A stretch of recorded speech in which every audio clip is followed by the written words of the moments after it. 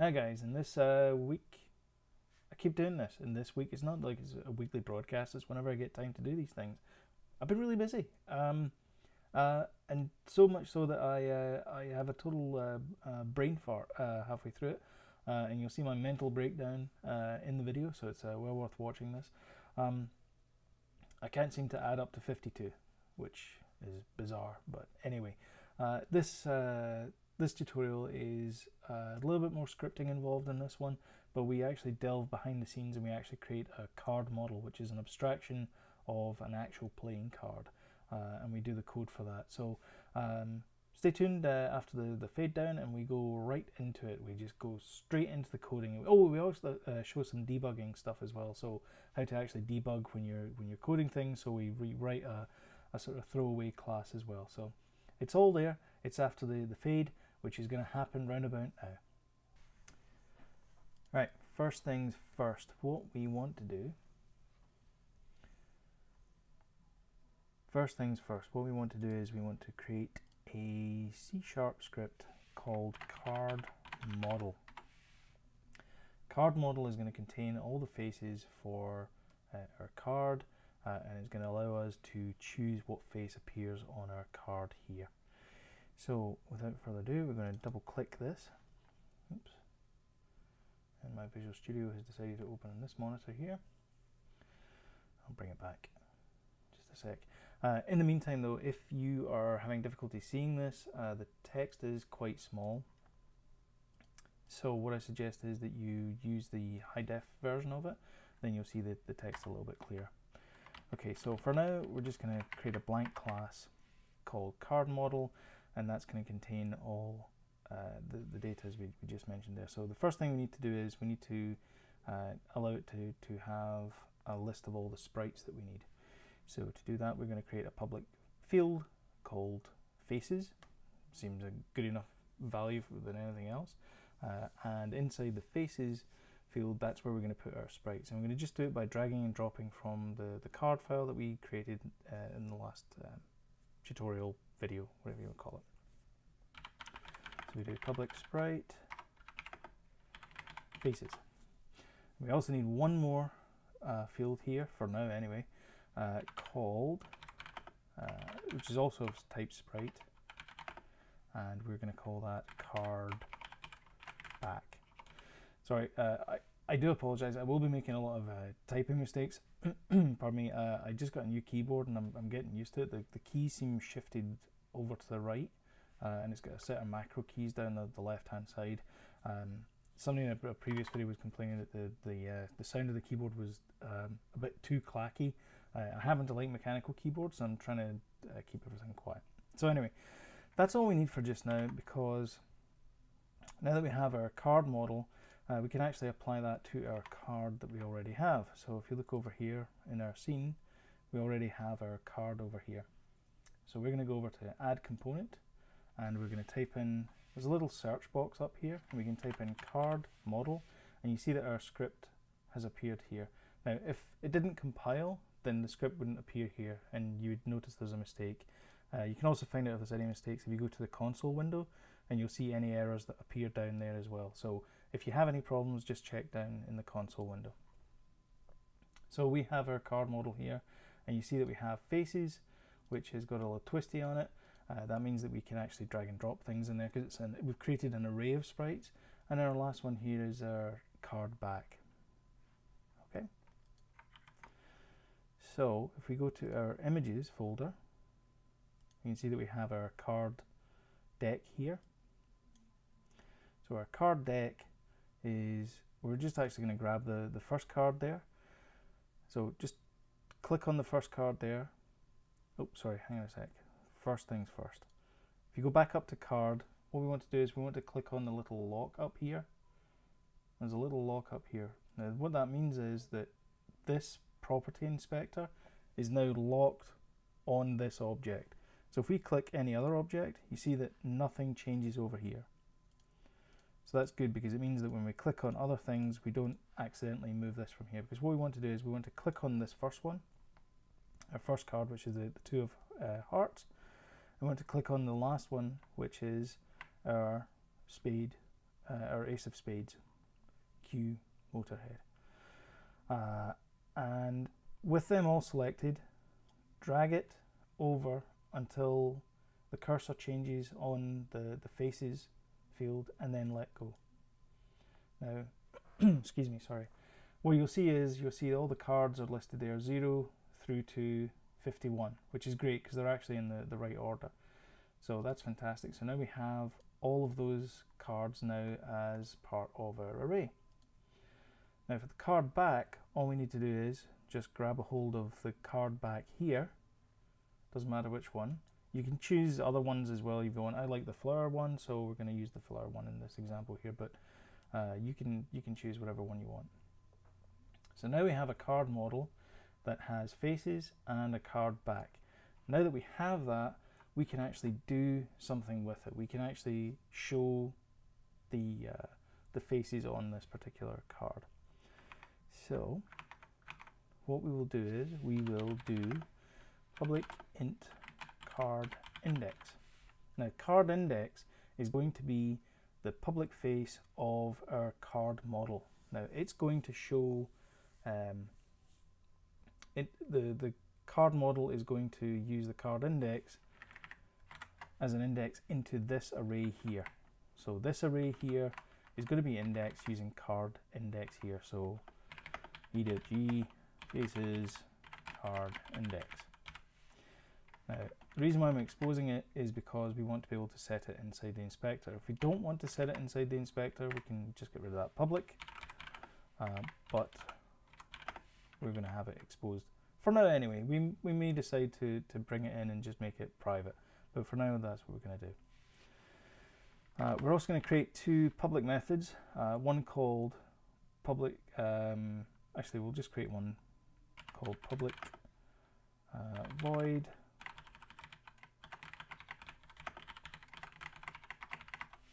so we're going to create one called toggle face, and we're going to accept a boolean value which is going to say show face, and if it's false then we're going to show the card back. So if show face the card face, else show the card back. So we have our faces here, and we have our method here which is our toggle face to show the face here, and we have our if statement here that says if we're showing the face then we're going to do something here, otherwise we're going to show the card back. So before we do that, we need to get a hold of the sprite renderer for the card. Now, how do we get a hold of a sprite renderer? Well, if we go back up to card, I will remember to uncheck this padlock here so that you don't get confused with other objects that you're selecting. So if you see there, you have a sprite renderer. We need to get access to this component. Now the good thing about Unity is, because we are part of this object, this card object contains a transform, which is its position in space. It also contains a sprite renderer, which is the card that you see here, which is our card deck 54, which is this one down here. It also has a CardModel script as well. So we can actually use a method of mono behavior called getComponent, and we can get this component for sprite renderer. So we're going to do that, but we're going to do that actually as part of the awake method. So awake is actually built into mono behavior, and I won't go into it just now, but trust me, this is overridden for each of your mono behaviors that you create. Normally you'd have to do the override and all that kind of stuff, but Unity doesn't make you do that. So on awake, we're going to have to create one up here called sprite renderer. So this is going to reference the component for this object. So we're going to grab a copy of that. And when the object awakes, in other words, when we actually create the object, we're going to grab the component that has been attached to that object. So get component, and then we use the angle brackets, and the angle brackets allow us to use the type that we want. Now, in Unity, in previous versions of Unity, you could actually type in the string. That's actually deprecated and not a good idea to do. So the much safer type-safe variant of it is actually to use the angle brackets and then specify the type you want. So that's what we're going to do. And that's going to get our sprite renderer. Now that we have the sprite renderer, it's just a matter of going up to our toggle face and saying sprite renderer dot sprite equals, and then whatever sprite we want. So what sprite do we want? Well, we know it's going to be one of these sprites here, and we know it's going to be at this index, so it's just a matter of doing faces card index. And if we don't want to show something, if we actually want to show the back side of the card, what we can do is we can specify card back. So we would do sprite renderer, oops,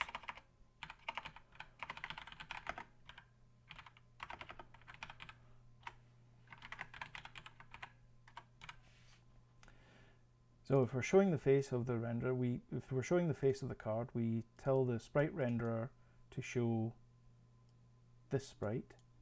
Otherwise, we tell the sprite renderer to show this sprite. Okay, if we go back to Unity, we can see our little spindle down here ticking away. Everything's good. So that's fantastic. We have a card. We can't really do anything with it just now. So you see that the card index is set to 0. So what I'm going to do is I'm actually for this this video anyway, we're going to create a temporary debug script, and that script's going to allow us to change the value of the card. So if we go over here and do create empty, and then rename that debug, actually we'll call it underscore debug, and then go down to scripts and do create, I'm going to call this a C# script. And this one is going to be called debug change card. So nothing spectacular here. So double click that. Sometimes you get this modification, and don't worry about it. I tend to click reload all and everything works fine. I get a lot of these inconsistent line endings. I think this is because I'm using Visual Studio rather than MonoDevelop, but I'm not entirely sure. If anyone knows, comments below and all that kind of stuff.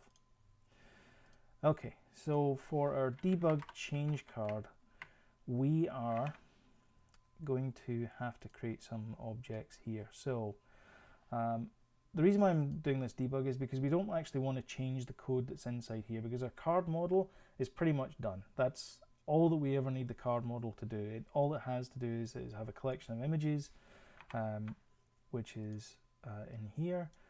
It has a sprite for the card back, and then it has the current index for the card, and then the rest of it is the toggle face, and that's all we really need for it. So I don't want to add any more code to this. And so, but what's a good idea for testing is just creating throwaway code that we're never going to use in production, but it does help us just to make sure that our code is correct.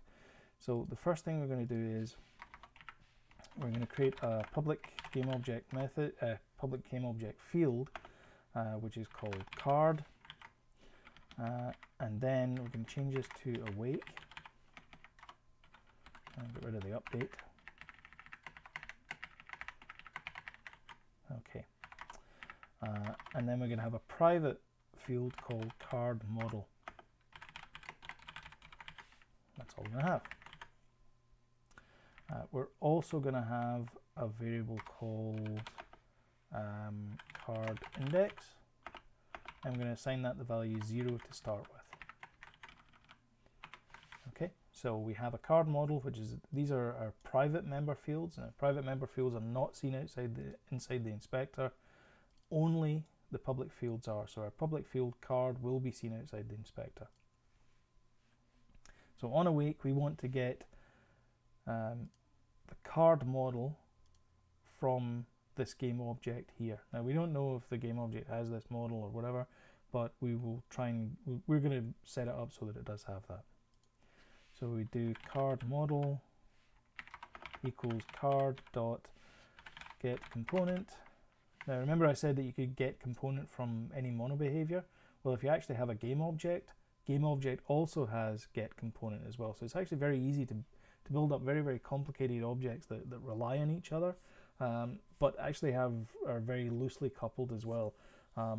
There's other ways to do it as well, where you can use interfaces, which is even more powerful, but again, we're not going to go into that right now, but just to let you know that for future's sake. So we want to get CardModel. Right, the next thing we're going to do is we're going to do a bit of GUI programming. Now this is the old style GUI. There's an even better way to do it, which is the new UI tools, which we're going to show later on here, but we just want to do some debug just now. So we're just going to create our own GUI on the fly. So if GUI.button new rect, so we have to create a rectangle, which is the position on screen. So I'll make it 10 by 10, and we will make it 100 across by 28 down, and our GUI content will be hit me. Now button returns true if it's been clicked on this update. So if it's been clicked, what we're going to do is we are going to show the card. And if it hasn't been clicked, then, well, we don't need to do anything. So what we're going to do is we are going to tell CardModel the index of the card here, which is card index. And then we're going to do CardModel dot toggle face true. So we are going to tell the CardModel what index we want to show in the card, and then we're going to make sure that that interface is shown. So we are then now going to add 1 to the index. So we're going to use our shortcut ++ to add 1 to card index. Now we have to check to see if it's 52. If it's 52, that means it's at the end of the deck. So in order to sort of make it a little bit user-friendly, when it's at the end of the deck, we're going to set the value of card index inside here to be 0, and then we're going to flip the card and show the back of it, just to make it look a little bit nicer. So we are going to say if card index equals 52,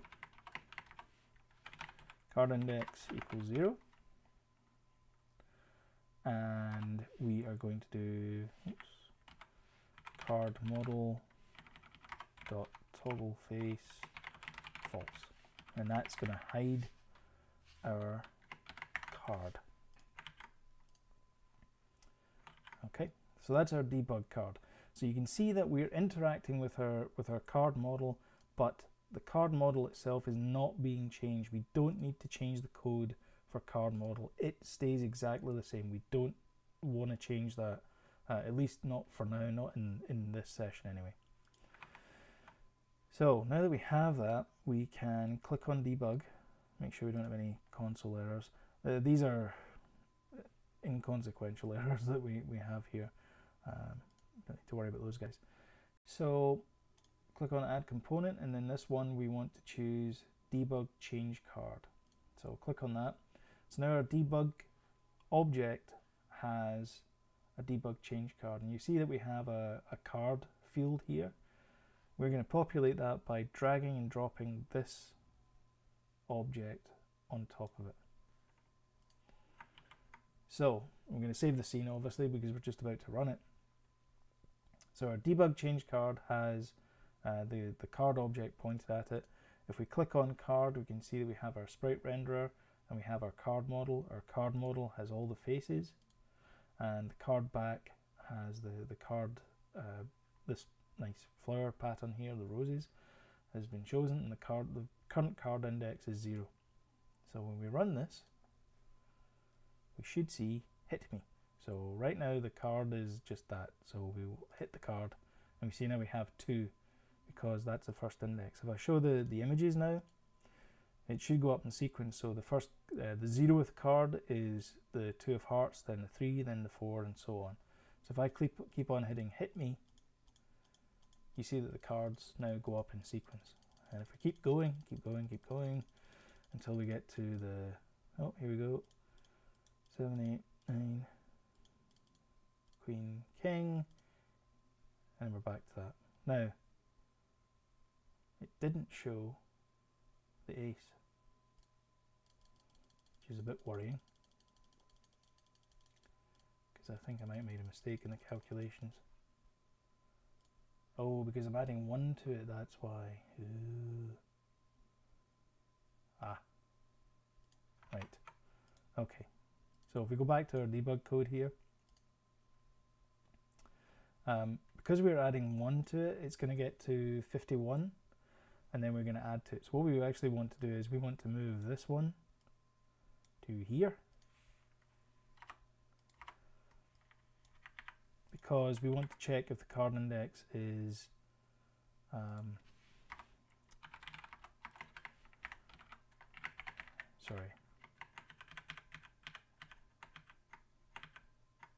so we want to check to see if the card index is equal to 52, and if it is, we want to reset the card index to 0 and then toggle the face to be false. In other words, we want to hide the card. Otherwise, we want to add 1 to the card index, so the next time we click it, we get the next card. So now, spinning away down here, when we run it, actually let me bring in the camera as well. So if we bring in the main camera, 4, 2, okay, and we will make that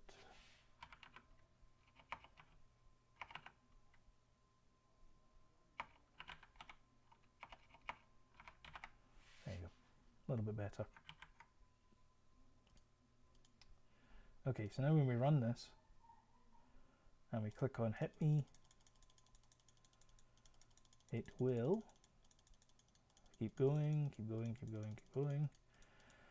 Eventually we get to Jack, Queen, King, and we should get ace now.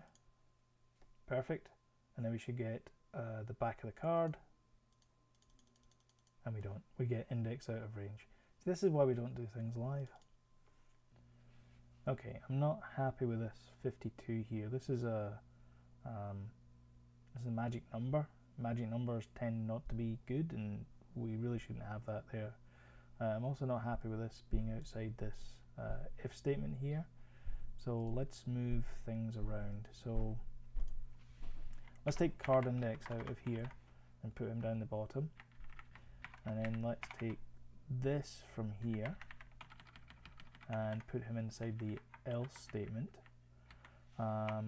Let's change that to -1. Do we want to change that to -1?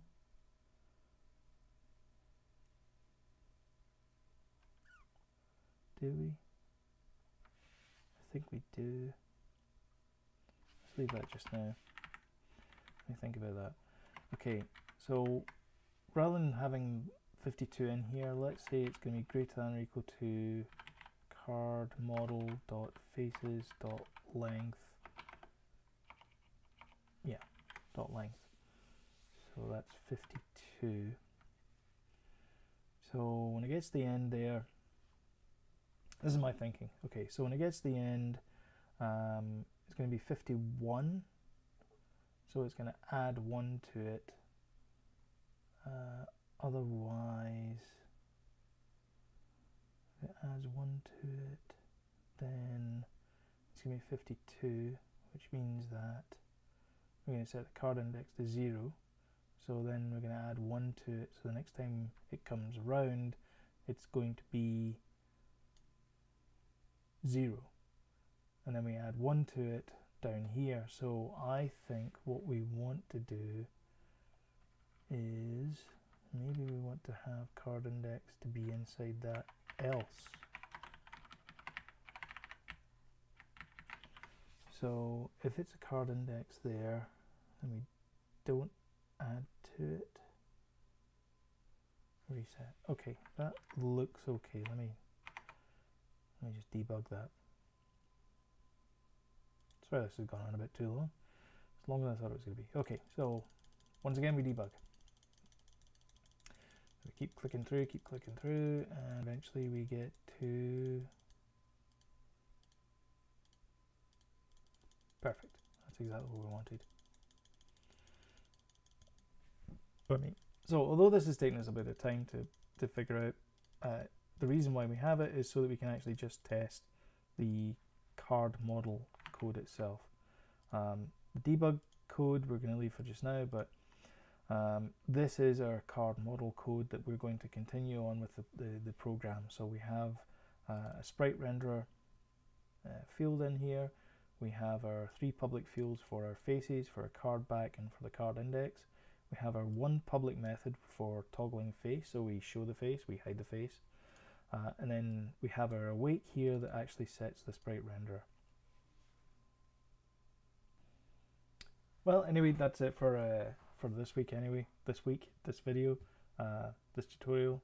No, not this tutorial, this is an entire series. Let me start again. Okay, so that's it for this time. I'm actually away for the next couple of weeks, so there won't be any videos for me for at least 2 weeks anyway. But please stay tuned. If you want timely alerts as to when I do actually post a video, then please subscribe. There's a little button over there. There's a little tiny button over there you can click on subscribe. The subscribe link is also up there, I believe, as well. If you like the video, please leave comments, suggestions, and everything else below, down there. Thanks again for watching, and I'll see you next time. Thanks.